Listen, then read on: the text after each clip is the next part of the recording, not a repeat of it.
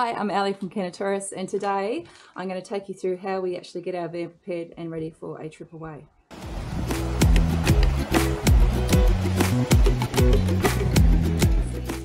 Great to see you all here again joining us on the channel. Behind me is our Avan Aliner, and at the moment it's got a beautiful big cover on top of it. When we have the van in some long-term storage, so if we're not going out in say a month or any longer than a month, we'll put the cover on top of it, and that will just protect it while it's stored in the driveway. One thing we have included this time is one of these. It's rained this morning, so we have one of these. This is a solar panel, and we have this one connected down in through where the electrical outlet is, and it goes through and hooks up into the battery. So this solar panel that sits on the top comes through and it connects onto an Anderson plug, and this Anderson plug is located in where our electrical outlet goes. So obviously we pull this one out if we're hooking into caravan power. This is our Anderson connection for the solar charger, and with these both just get pushed back in through when we're not using them for travel. So like I said, this sits on the top because the solar panel is being covered. This bit here, and you're probably wondering why this is here, the inside of the cover is covered in this foam. However, parts of it have sort of snapped. They need to be fixed up with some duct tape, so that's a job for later. The reason why we did that is that we've already gone through one battery because we let it go flat and basically died on us. So that is something that we will hook up now to our van and have that charging. Obviously, the van's got a solar charger panel on top, but when we have the cover on it, it's not going to get any sun. So we need one of these. There's actually been a little bit of talk on the Avan Facebook page about the black domes and vents melting and losing their shape in the sun. So it'll be interesting when we take this off. Hopefully that hasn't happened to us. I've since found out that this is a problem with the newer model vans and the plastic that has been used on these hoods, domes and vents. If this is a problem that you experience, you need to contact Avan and see if you can get them replaced under warranty, and it is suggested that the white ones are the better option because they're made of harder plastics. This pretty much keeps the heat out, but we've also put in plastic containers to lift the top of it up, which helps the rain run off, but also provides a little bit of circulation in underneath the panels. We've had a couple of 30-degree days here just in the last week, so it has gotten pretty hot inside the van. I'm sure it was very hot outside. So yes, we'll see what happens when we take the cover off here shortly as to how that's all looking. So this cover is clipped on as well. That goes up underneath the trailer, so we need to unhook those.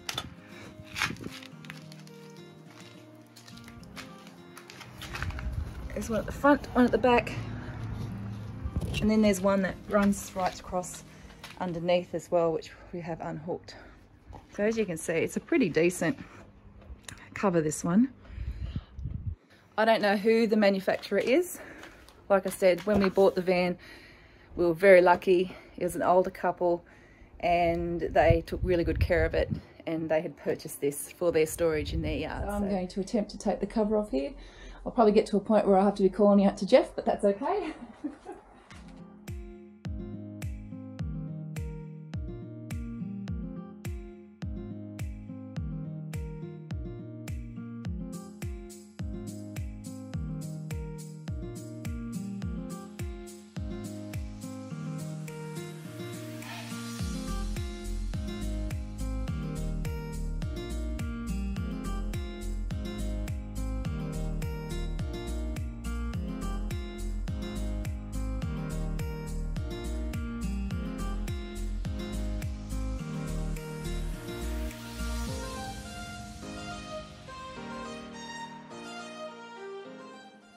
Right, so that's that bit. Now we're going to pop it up.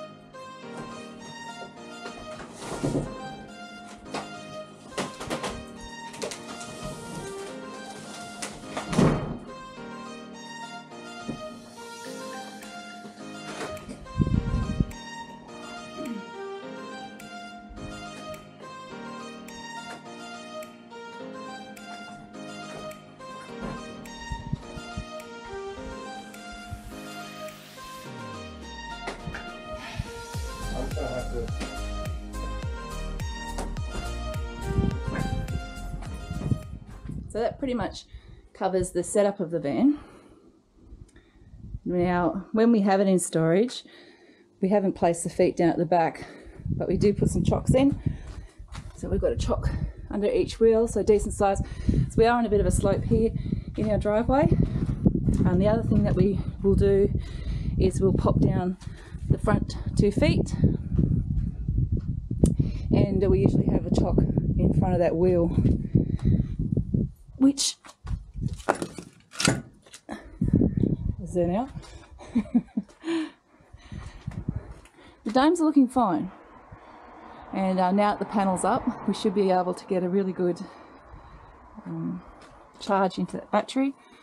So it's a bit squishy here in our driveway. Good opportunity to do some whippersnipper when it goes out. Let's have a look in the van. So I'm not going to latch the door. This actually I will latch the door. So this will latch as one piece. It holds the door together. And this is the van inside. So this is basically how we keep the van stored when it is away in the driveway. I leave all of the curtains open, and obviously lights off because they'll still work because of the battery. So making sure that they are all turned off is really important. I leave the covering on the bed. I took the sheet off last trip and all the pillowcases and stuff like that, so they'll go back on. I also give out the fridge itself a big wipe out, and then I leave that ajar so it keeps itself nice and dry while or it dries out when it's not in use. Down in this bottom corner here, you'll notice the charging. So we're at 13.5 amps already, so that little solar panel that we had keeping that thing on charge has worked an absolute treat. So that's doing what it needs to be doing down there. We've got these cushions there for when the sides come down, just so it doesn't mark up the cabinets here or over on the other side on top of the window, and this bit folds down on the other piece. Other things that we keep in here, we've got the annex, which we leave here because as soon as we get to the campsite, I open the door, drag the annex out. We put that on before we put the A-frame up. So we keep that there nice and handy so we can grab hold of that.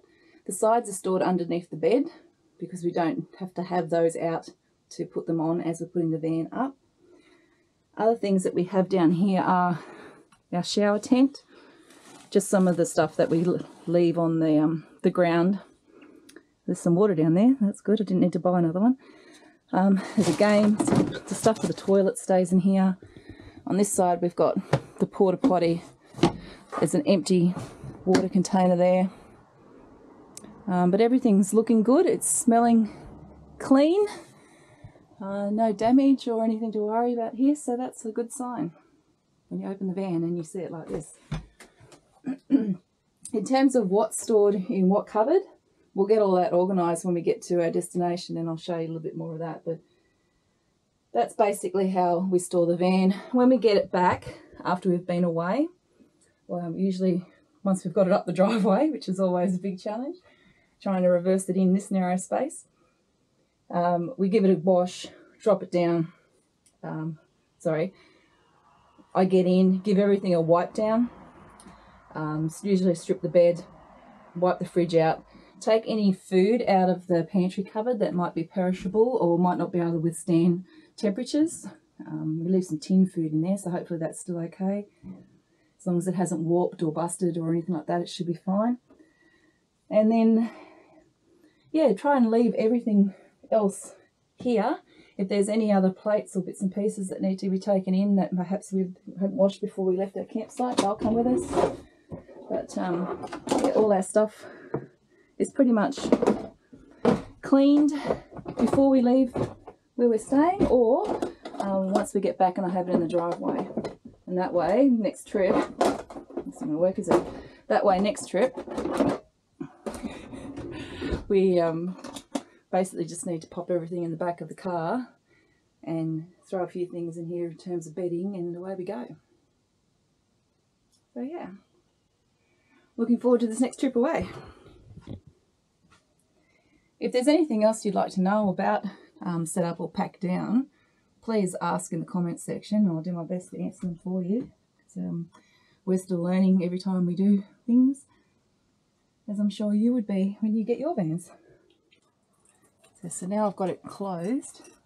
Actually, another tip, the locks that we have, I usually pop them in here where the fire extinguisher goes.